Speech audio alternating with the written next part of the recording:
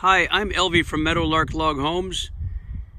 I want to show you the progress of the upstairs log portion for the lodge going to Idaho. This is a Friday evening. I can hear the crickets chirping. They're pretty happy tonight. And tonight, on a Friday afternoon, the boys got completely done with the pre-assembly of this upstairs. This home is almost 7,000 square feet. So I want to give you a walk through this whole thing of the pre-assembly here at our Meadowlark Log Homes yard, where we put them all together first before they're dismantled and shipped. On Monday, this thing's coming down.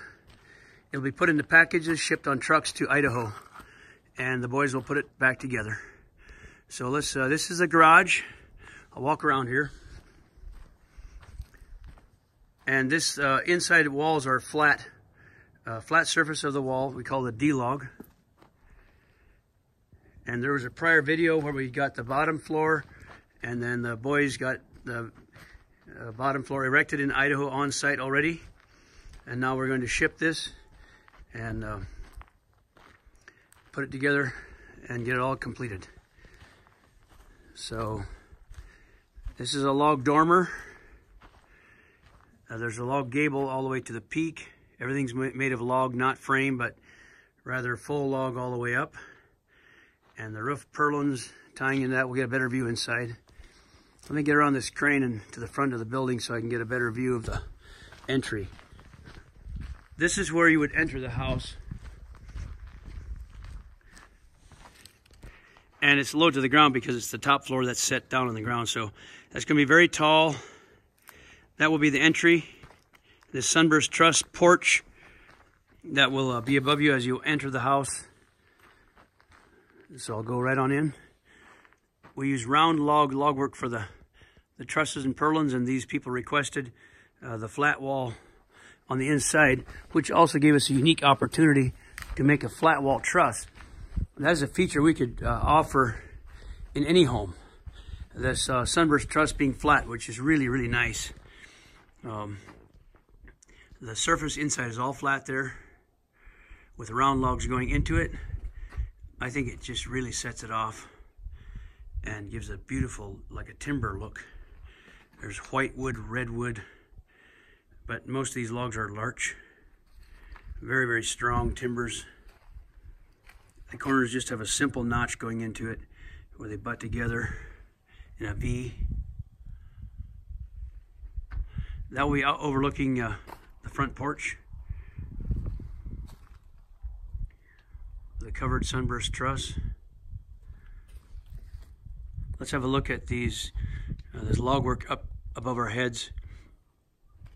These are valley rafters, massive logs that span at an angle to the peak. Also right there, carrying the side purlins, mounted on these double massive beams up top called a double ridge. And right there, all that joinery comes together. It's really beautiful.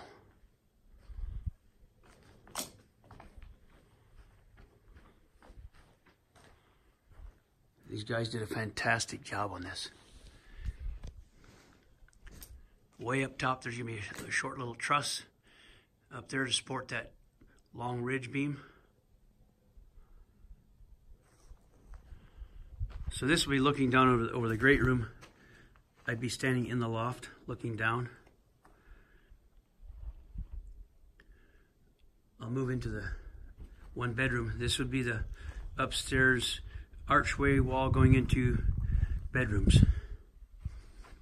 And here we have a log dormer.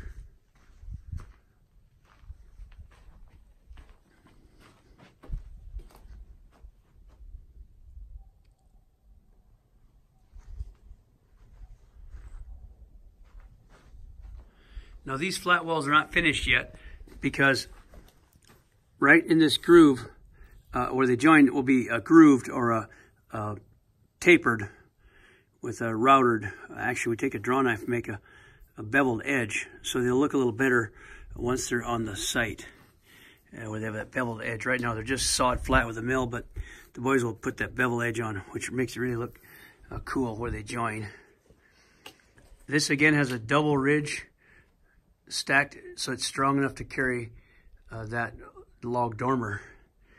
Log dormer bearer logs and log dormer there. So we got one right here. I'll turn around and look at that one. This is why we call it a D-log. Flat inside and round outside. For those of you who don't know about this, we offer the D-log, but the full round inside and out is more common.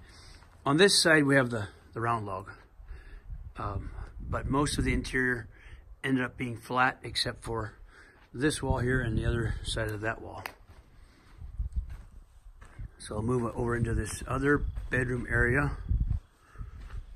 There's another log gable dormer, same kind of log work up here, double ridge, and double ridge carrying that whole log work right there.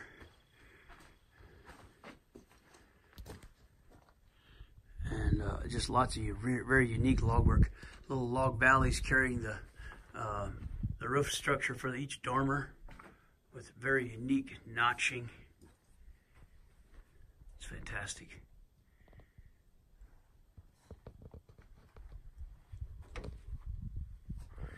Now here's another little log archway to go over into that breezeway that connects the house and the garage. So I'm walking into the breezeway.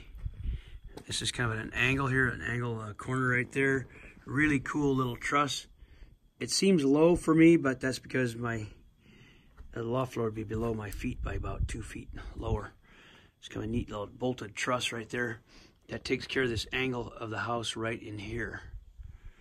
I'll get an outside view of that. Now I'm walking through this breezeway. It's narrower, looks like about 16 feet wide, going into the garage. So this door would go into the garage. And now I'm looking at some log work right above me. That's a valley right there. Carries these logs. Carries a purlin notched down below. It's all joined together with these notches. And these are really a work of art to cut in. They're all angled 2 different ways. The tops of these logs are flat to carry the lumber. So I'm inside the garage. Lots of glass in the front gable here.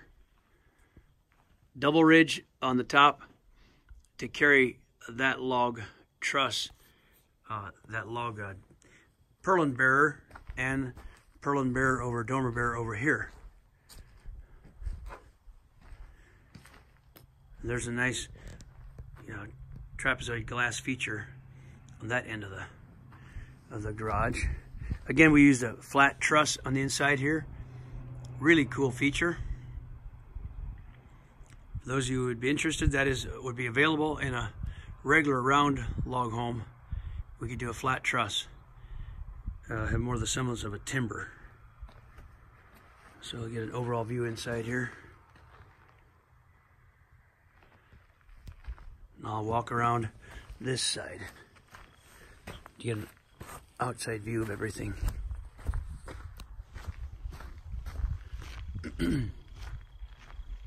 Outside, backside of the garage. You can see the long overhangs we have on our houses. Standard 4-foot purlin overhangs on every end of the house.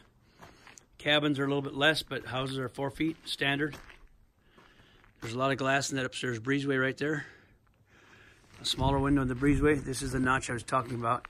The angle rafter has got 2 surfaces for the lumber to go on, and that kind of tilts here. It's all flat for the lumber to go on. You'll notice all the purlins have a flat surface.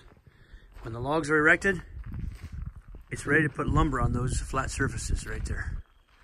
Everything's completely flat, the right angle, ready for lumber. There's even a slot cut in the side there where the lumber will fit into that slot for the roof of the breezeway. Let me put my hand in there. It's made for the lumber to go right in there and fit on those flats. Double ridge poking out, carrying this little really cool, what we call a Swiss truss on the end of the house right there. It's mostly ornamental, but it kind of ties those logs together. It gives it a very unique look. There's the outside of the gable dormer right there. A massive front porch, gable truss inside where the glass will be, and then the outside truss. We call this a sunburst truss.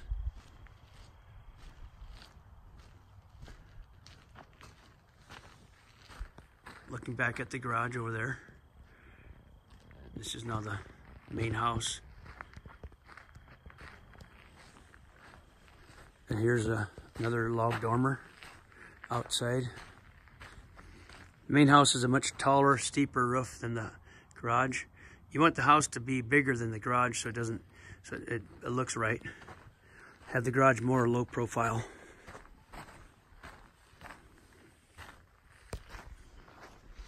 There's another Swiss truss on top there, spanning between those purlins.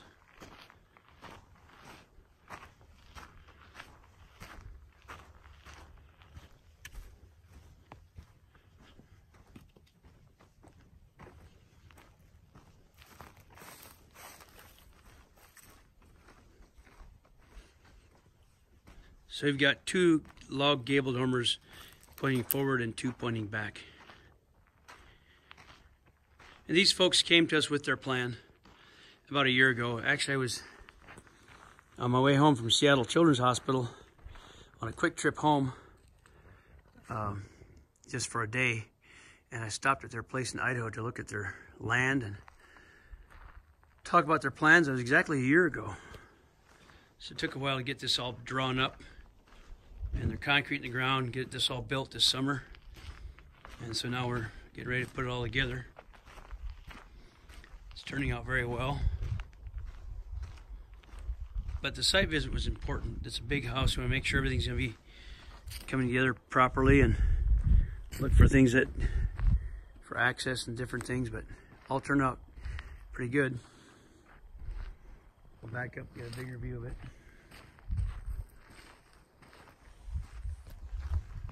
That's the garage end of it right here. We'll have more videos of this home once it's up, possibly during erection of it and during the roof system. I'll try to do some video of it once we're doing the sanding and the varnish. The customers have asked us to provide the sanding on the inside. We sand, clean up the inside, buff it, sand it, varnish, and chink. Caulk the cracks, the checks and the seams, and on the outside we clean it all off with pressure washer and cleaner, and that'll be next summer when it's warm. And then we stain and chink the outside. And we're going to be putting the roof on it too before all that happens. We'll do the inside work in the winter and the outside work next summer. Okay, we thank you for watching. Be looking for more video of this house and some down the road. And we thank you for watching and have a good day. God bless.